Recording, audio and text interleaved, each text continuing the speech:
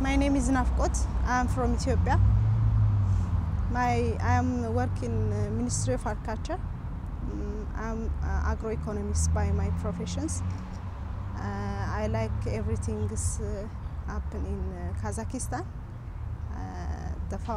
The main thing that I'm excited about is the fountains that are so much beautiful, and also I can appreciate the universities, the staffs, and all are here, and also the lecturers, the professors, they give us the lectures.